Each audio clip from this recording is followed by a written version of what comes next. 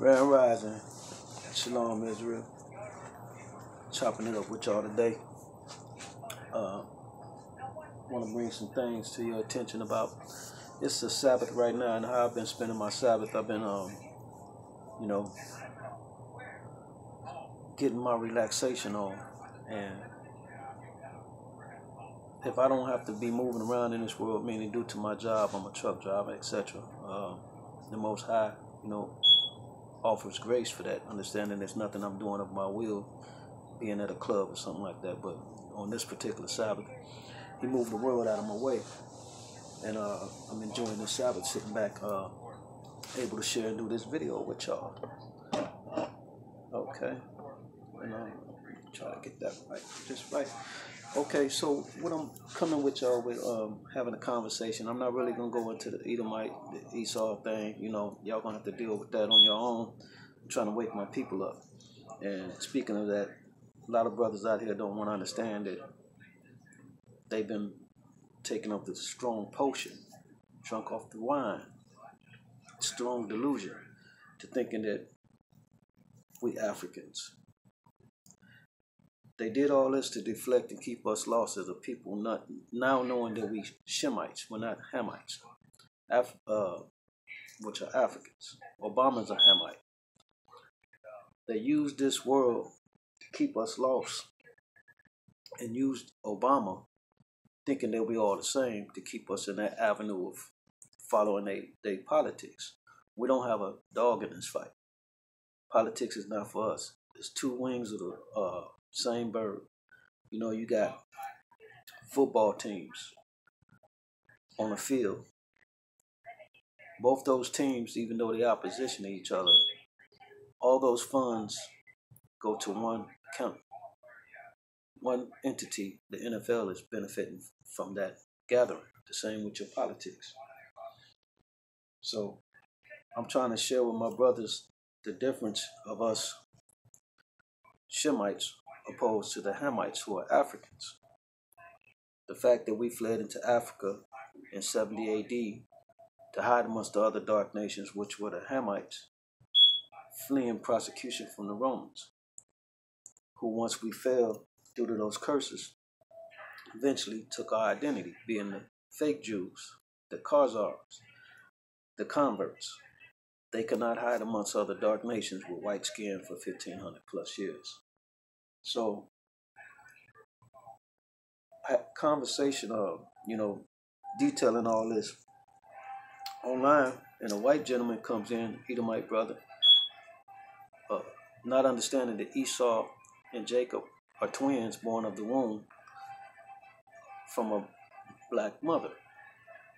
And he goes into, basically, you doubting the power of the Most High God. If he's going to put a white child in the womb of a black woman, that's what he do. You trying to equate what man's ability is and say what can be done because of you thinking like a man and ain't understanding God's power. So he goes on to say something to the effect, matter of fact, the lost Jacob brother, us being of Jacob, said that Esau was an albino. Now I'm trying to understand, because me in this world, I've encountered albinos in my time, and I've never yet to encounter two albinos in the same concert or gathering group ever in my life. So I'm trying to understand, if Genesis say that Esau would be ruling at the end of times, where's a nation or a group of albinos that has been running the world with nuclear capability, army, a government? Someone put a comment down there showing me where this nation of albinos is located.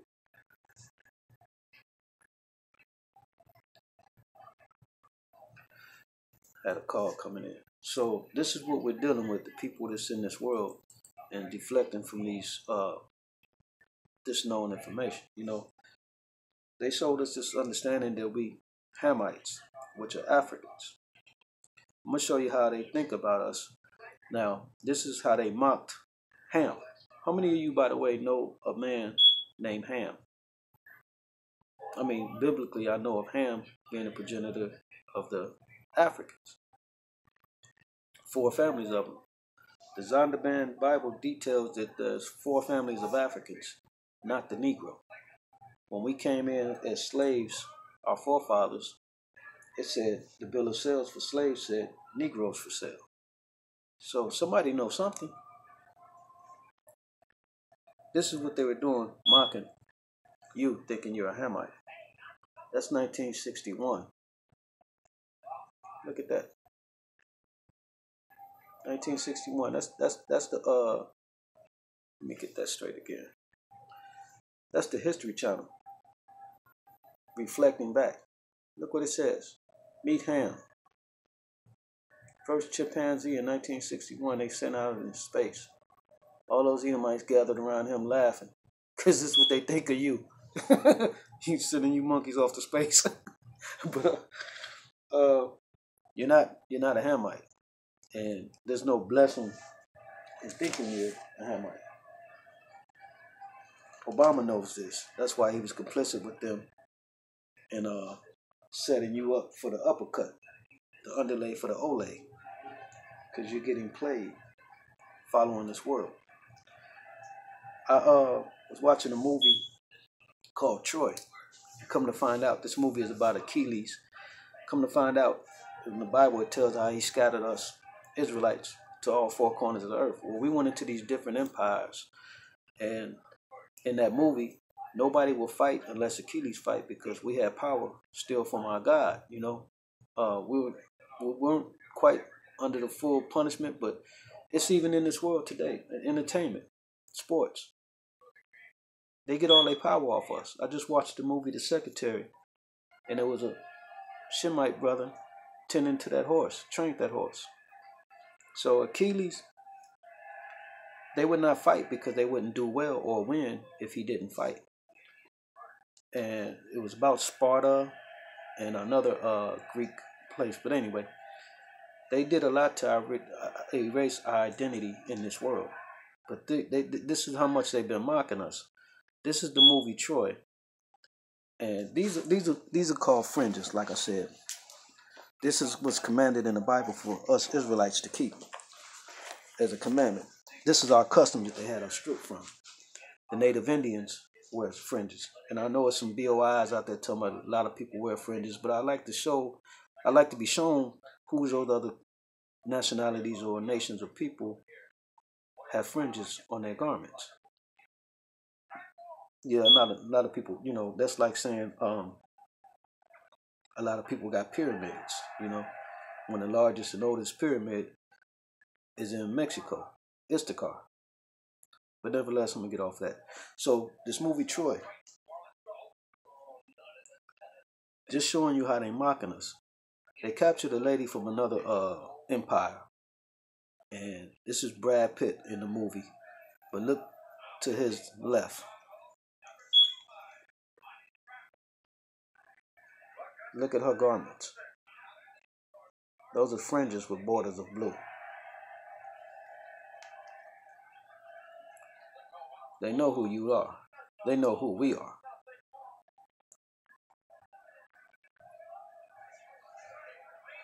Once again, Hamites cannot grow beards, goat teeth, afros, and dreads. You might see some with a mustache and a fragment of a goatee, but you won't see no full beards on them. It's not in their DNA. And if they have had it, it's because they mixed with our Shemite blood. This is something that we rocked as a culture, as a fashion all through the 60s and 70s. We're totally different than them. So I'm going to read some scriptures showing you why there's no benefit in this. And this is being Deuteronomy, letting you understand. Let me mute that TV. Letting you understand by process of elimination of a Hamite and a Shemite. These are the curses that befall the Shemites, the Hebrews, the Israelites. And you tell me if any Africans have went through this. Hamites. Let me see. Where can I start?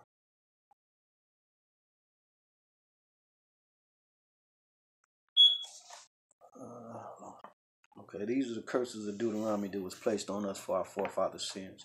You tell me this. Thy sons and thy daughters shall be given unto another people, and thine eyes shall look and fail with longing for them all the day long, and there shall be no might in thine hand.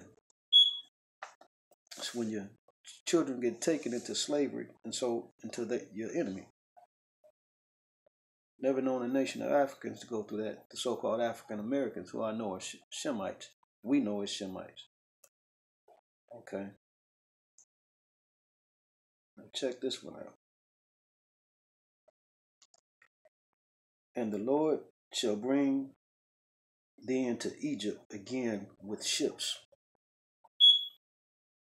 By the word thereof I spake unto thee, thou shalt not see it no more. Talking about the land of Africa, where we were taken from, being from Jerusalem, where we fled from. And there ye shall be sold unto your enemies for bondmen and bondwomen, and no man shall save you.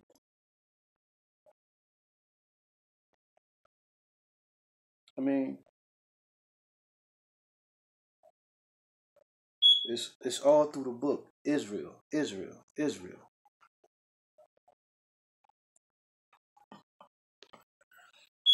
Okay. The stranger that is within thee shall get up above and very high. That's us below Esau in this world. They get up high over us. You know what I'm saying? We can't get over it. And thou shalt come down very low. He shall lend to thee, and thou shalt not lend to him. And he shall be the head, and thou shalt be the tail. That's been the life of our story, the story of our life. No matter how you want to cut it out. As a nation of people, us so-called African Americans, Shemites, Hebrew Israelites here in America, have always struggled for equality in a world that we're here under captivity and punishment for. That's it. Moreover, all these curses shall come upon thee, and shall pursue thee, and overtake thee, till thou be destroyed, because thou hearken not unto the voice of the Lord thy God, to keep his commandments and his statutes which he commanded thee.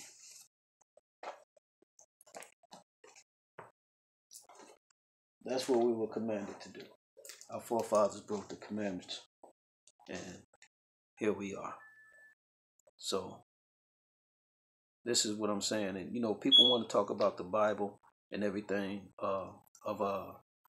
this the same book and everything. I'm coming into this research. I'm just gonna share this and put this out there. But come to understand, it wasn't the Holy Bible. They actually created a Negro slave Bible. This says the British West Indies Island. This was a slave Bible. Something that they plagiarized out of the scriptures, chopped it up and everything. That's what they used. They didn't use the King James Bible. So this is where all the confusion come from, the information, and this, it is what it is, man. This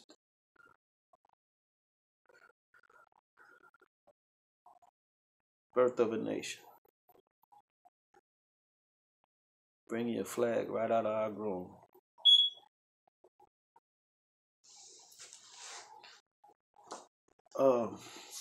So just pondering on this, man. It's been quite the walk for me, waking up to this understanding and enjoying the blessing and seeing how my people cleaving to this. It ain't for everybody, because he said he's going to destroy 90% of Israel for cleaving to this world, accepting the lies and denying his word and who he and his son is.